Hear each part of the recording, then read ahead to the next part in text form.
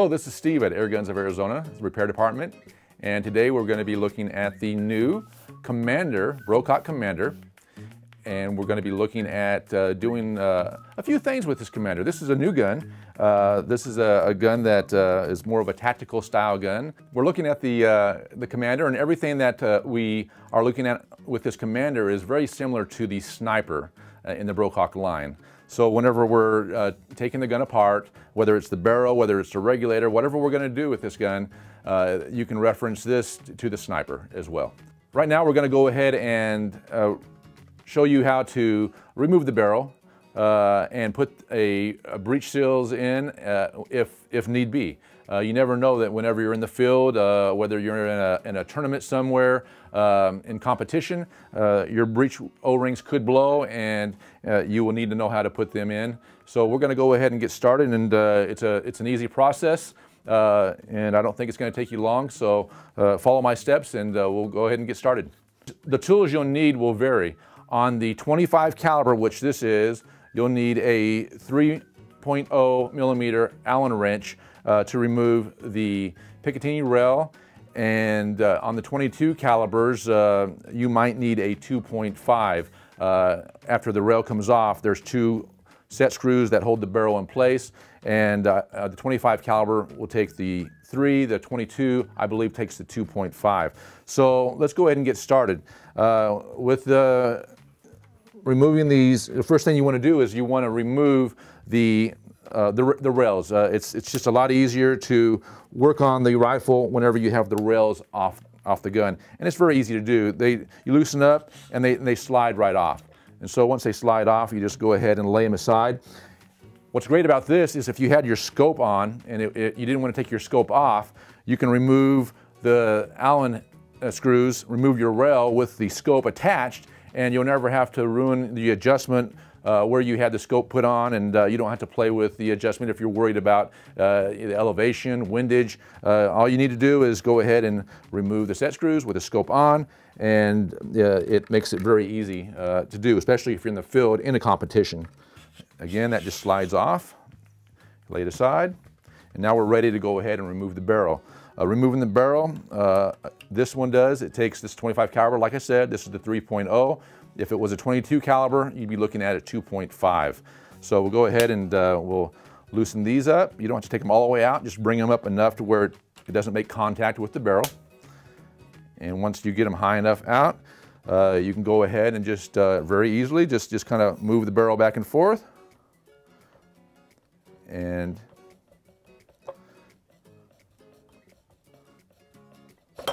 there we go. Tight fit, but that's a good thing. Once you get the barrel pulled out from the block, there's 3 O-rings that you might want to replace. There's 2 external O-rings and there's 1 internal O-ring. Of course, the breech O-ring is the most important. That's the one that whenever you notice that maybe the velocity is dropped, or if you're hearing an excessive amount of air pressure, then you might have blown the inside breech, the barrel O-ring out.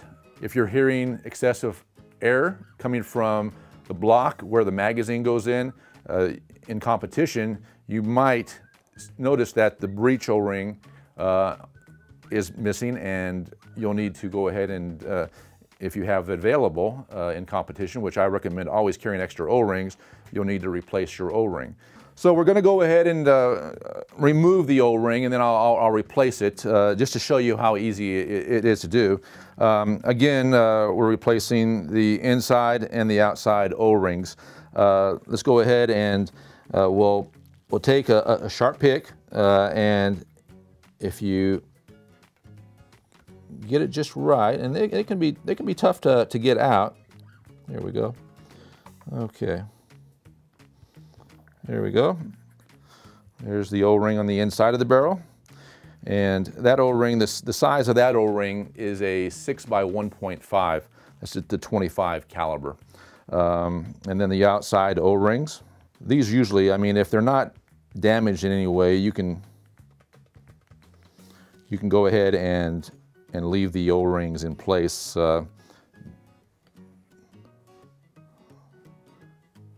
Go ahead and take these off of here, like we're going to go ahead and replace them. So the O-ring sizes on the 25 caliber, the internal O-ring is a 6 by 1.5. The 70 is the hardness of the O-ring. If you're working on a 22, it would be a 5 by 1.5 and 70 on the hardness. And on a 177, it would be a 4 by 1.5, 70 on the hardness. The outside O-rings, again, are going to be on the 25 caliber, 11 by 1, 70 on the hardness, and on the 22 and 177, it'd be a 9 by 1, 70 on the hardness. So once you have the O-rings off, if you have any kind of a rag or something you can wipe the greases off, you can do an inspection, making sure that you have no particles inside, there's no pieces left inside, and if you have a little bit of air, which you're not going to have in the field unless you take maybe like on your computer you have an aerosol where you can actually do a little bit of just a spray, just to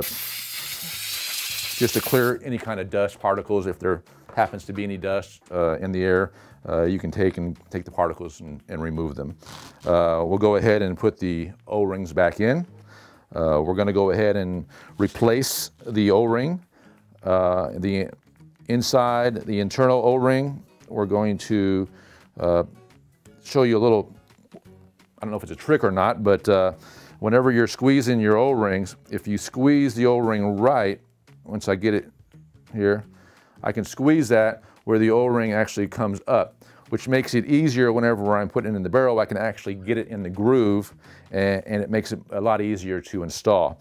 So I'm going ahead and I've got this one squeezed the way I want. I'm going to go ahead and put it in the groove, and I'm going to push down. And now I know that I can see that it's in the groove. I'll grab any kind of tool, like it has a dull blunt end, and we'll go ahead and seat the O-ring in the groove all the way around. It's snapped into place, and now you've got an O-ring that's been replaced. It's new and ready to be installed back in the gun. We'll go ahead and put the 2 outside O-rings on, and they slide on very easy. These are new. We'll slide that one on, and we'll go ahead and slide the other on. There we go. Those are now in place. If you have just some silicone grease, it doesn't take much. Just get your fingers slightly lubricated. Go ahead and put that on the O-rings, maybe on the barrel a little bit, and whenever you are sliding it back in, it makes it a little easier to install back in the rifle. Be careful and go ahead and slide these nice and easy. There we go. It locks back in place. You'll go ahead and take on this rifle, of course, the 3 millimeter Allen wrench. We'll go ahead and start tightening, and what I do is I leave it a little loose and I go ahead and wiggle it because I can feel where the cutouts are in the barrel. I want to make sure that I don't have the barrel twisted one way or the other. So if I leave it loose and I just lightly snug, I can feel the Allen screw in the right spot. Once I know it's in the right spot, I'll go ahead and tighten that up. I'll go ahead and do the front one now. We'll tighten that up. I'll go back just to make sure. Give it a nice. Okay, there we go. Both of them are tight, and we're ready to go ahead and put the rail back on so we can get back to shooting. Again, the rail will slide on fairly easy. You have it lined up, it just slides on, and you can go too far, so you want it to slide on, and you want to just, basically right at the edge here where it's flush. I'm going to go ahead and leave it there. I'm going to take the 3 millimeter Allen wrench. Go ahead and we're going to go ahead and tighten that back up again. Oh, that's tight. I want to make sure that it's not back too far, because if it's back too far and you're using a magazine, you won't be able to get the magazine in. So you want to make sure it's flush, and it is. So go ahead and we'll finish tightening these other 2 Allen screws up. There we go. It's that easy. If your scope was mounted on this rail it would be that easy to go ahead and mount and put your scope back in the same exact spot that it was whenever you took it off. So we have that on. Now we're going to go ahead and put the rear. What I'm trying to do is I'm trying to slide it on, but I'm trying to be very careful because I don't want to do any damage to the rail. So once you have it in the right spot, it does slide on very easy. And you can go ahead and put this where you want it. It can be a little in front. I kind of have it where the angle of the block, it's kind of angled and it follows that angle. And so it's in the right position where I like it. Go ahead and tighten this up. Okay, it's tight. And there you go. We have it. That's it. The rail, the barrel, the O-rings, they're now new, and you're ready to go out and enjoy shooting. Whether you're shooting just for the fun of it, or you're in competition at a big event. It's nice to know how to do that, especially in a hurry. You'll never be sorry that you don't know how to work on your rifle, especially putting in the O-rings. And again, I wanted to reference that the sniper, it would be the same sequence of events. If you have the sniper, you're doing exactly the same whenever you're taking the barrel and replacing the O-rings on the barrel. Be sure to check out some of our other videos on our webpage under videos. You can get to that by going and pulling up our webpage. There is a link under videos and under playlist. Punch that in and you can pull up the repair videos. Again, this is Steve at Air Guns of Arizona's repair department. Thanks for joining me today.